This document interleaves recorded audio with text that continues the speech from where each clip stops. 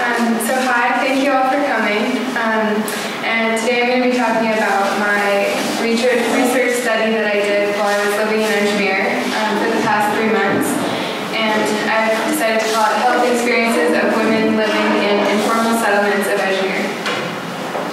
A little bit about me: I'm from Seattle, Washington, and I recently completed my Bachelor of Arts degree in anthropology from the University of Victoria.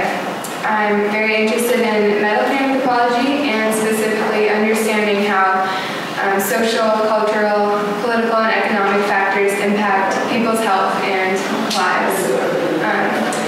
And one of the reasons that I was really excited to come to PRIA was to learn more about community-based participatory research.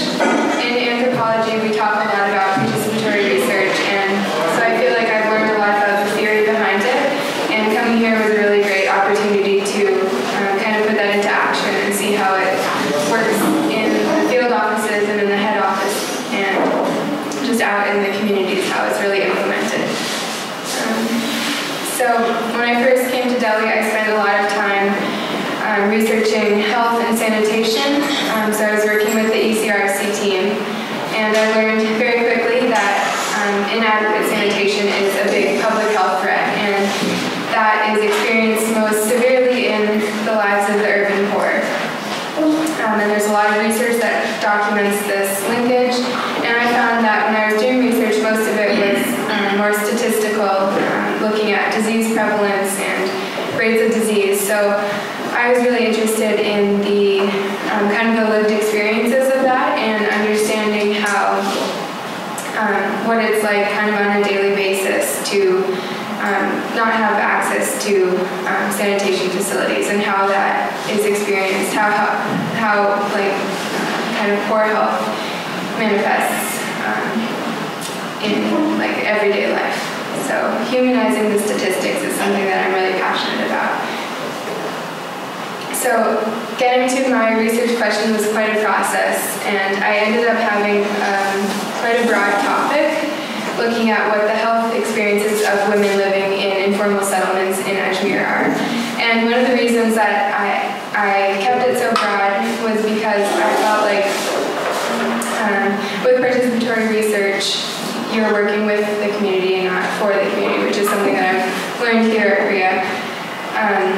And so I wanted to involve the people that I was talking with as much as possible in developing a research question and the direction of my research. So keeping the question broad really kind of helped let the people that I was interviewing and talking with direct the research. So my co-researcher / translator, Jarna, and I did about 23 interviews and 4 focus group discussions in 10 different settlements in Ajmer. And we interviewed women living in informal settlements, ASHA and Anganwadi workers, and then we also interviewed the field animators, just for our own understanding, because they work very closely with the communities, and some of them live in the same areas as the people that we were interviewing. And the interviews were semi-structured, open-ended interviews, and interviews are translated by Jarna on the spot. So many of the kind of quotes that I share are quotes that have been translated during the interview, so they're not exact word-for-word quotes. So as I mentioned before, this was a very broad topic, and 5 different themes emerged in the research, and those were sanitation and health, the impact of livelihood on health, mental and emotional health, women's health, and health care. So the first theme that I wanted to talk about was health and sanitation, and this was kind of my initial thought going into this project, was to focus on the health impacts of inadequate sanitation. But we actually found that when we were having conversations with women, the health impacts of inadequate sanitation weren't usually the first health concern that came up. It came up when we asked directly, but oftentimes they were talking about other health concerns first. So that was something that was surprising to me. But the concerns that did come up were mostly related to drainage and open drains. And so here I have some of the some of the concerns that came up. So often it was related to mosquitoes and water being stagnant and collecting garbage, and the health impacts of cleaning drains, which many of them did themselves, and the mosquitoes, many of them were saying that they couldn't stay outside in the evening because the mosquitoes were too much. And another theme that came up was the impact of livelihood. So we talked to women from many different occupations, and many of them expressed some of the health issues that they've been having related to their livelihood. And I think this is really important. This is like a huge topic and can be researched much more in depth within each different occupation. But one thing that I was thinking about with this is that oftentimes switching livelihoods is not an option, especially for low-income communities and people. So the negative health impacts that come up from livelihoods, people were talking about like having really severe back pain from sitting for too long. Manual labor was something that came up a lot that women would say was really hard on their bodies and had a huge impact on their health. And switching isn't really an option.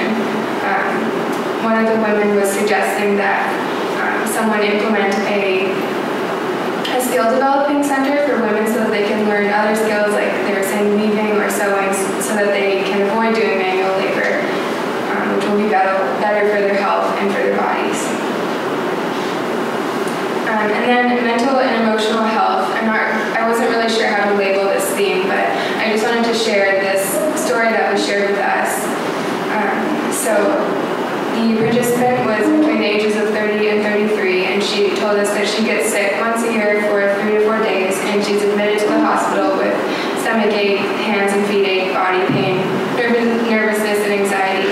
And she's been getting ill since she was young. The first time when she went to a funeral when she was 10 years old, and since then she does not eat at funerals or she'll get sick. Recently, her husband's sister passed away from cancer, and she also found out that her nephew had died 1.5 months back. Since then, she's been getting very bad stomach pains, and she went to the hospital and was given medicine to help that she should take twice a day, but she only takes it once a day when she gets the stomach pains because she doesn't have time in the morning.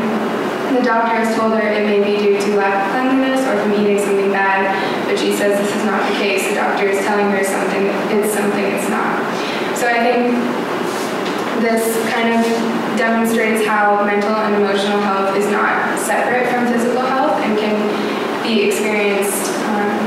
You can't really separate those two things out when you're looking at health. And it's really important to, I think, understand this and to know that people experience emotional health and mental health in different ways, and it maybe express it differently and talk about it differently depending on the context.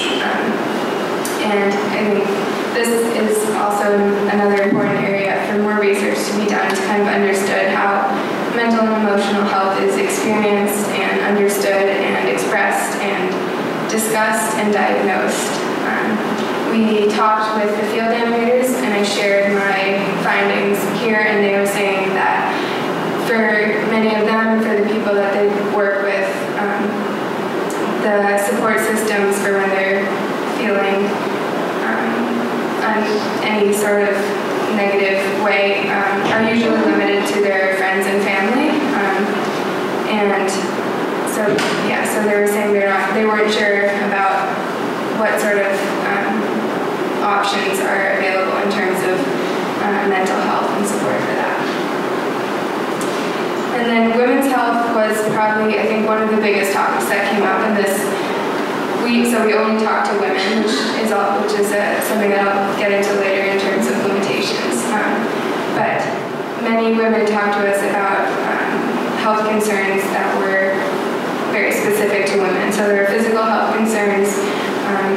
Many women talked about anemia, reproductive and menstrual health, and uterus removal was also very common.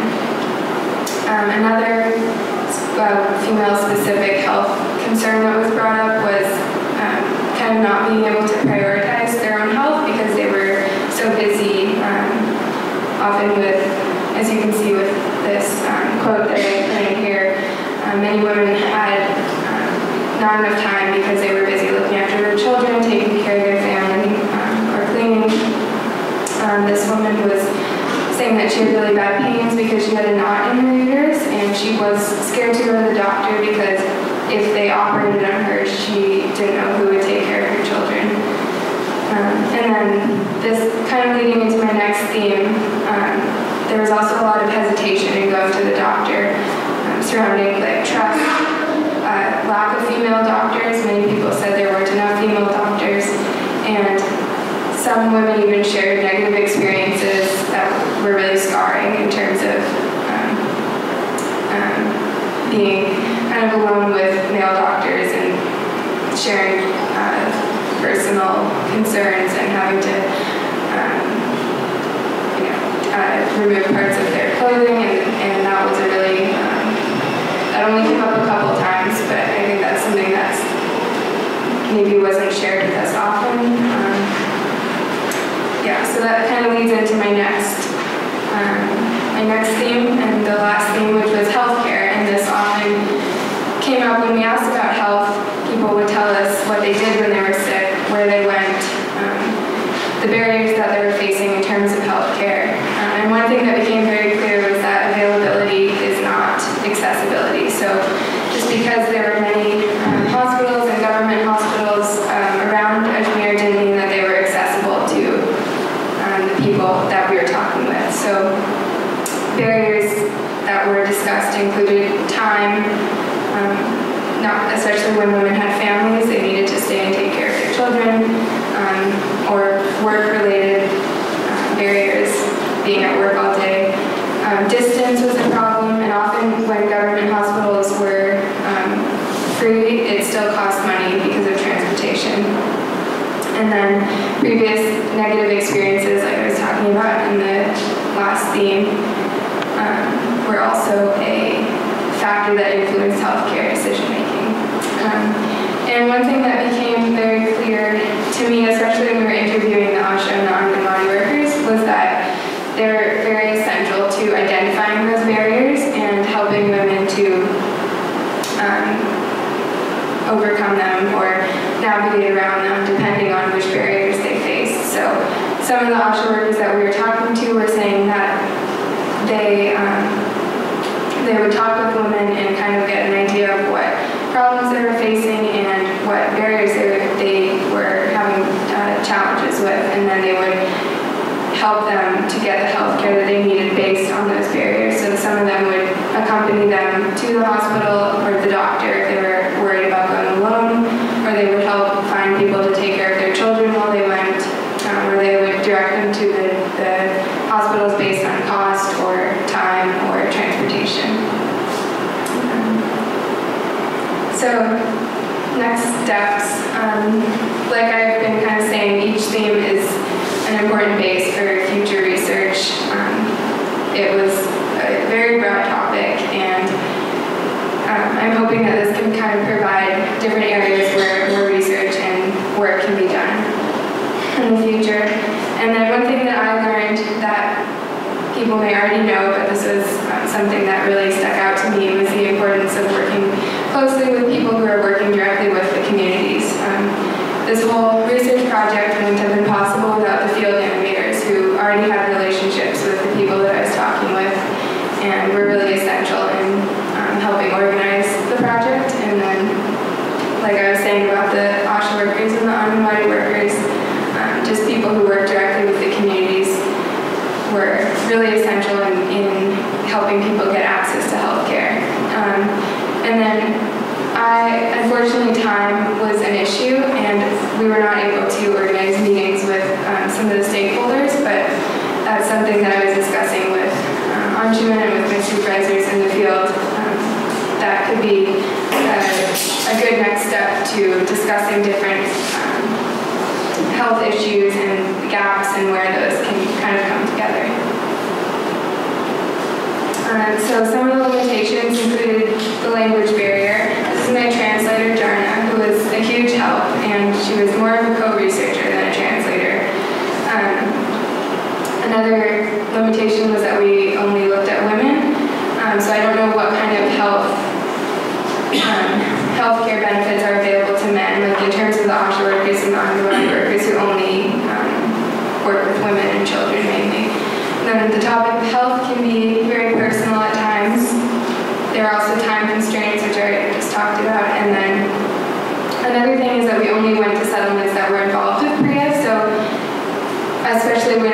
looking at the theme of sanitation and how that may have changed in recent years through involvement with PRIA, and that's something that I don't know because we didn't really have any interviews with people to compare. And then, so one thing, in one of my last interviews, a woman said to me, and we didn't actually end up finishing the interview, but she said, if you're just going to write and leave, what is the point? And that's something that I've been thinking a lot about while I've been here, and I still have a lot of questions about because I really am, I guess, aware of my own position coming in as a foreigner. I don't speak Hindi. I have so much to learn about India and the context, and it's just a tricky area to navigate. So I've been trying to kind of figure out how people in my position and future interns can better kind of navigate those difficulties. And this is a question actually that I asked the field animators in my field office, and I would also love to hear from all of you if you have any thoughts or input, just how can interns and people who are doing international volunteer work, how can we make sure to be doing this ethically and respectfully, just considering that we're not from here and there's so much that we don't know. So yeah, if anyone has any suggestions, please share. These are some of the suggestions that I got from the field. Some of them were smaller ways to, I guess, give back, and then others were bigger. But I thought that this was an important thing to share, and it's something that I can maybe share with future interns as well.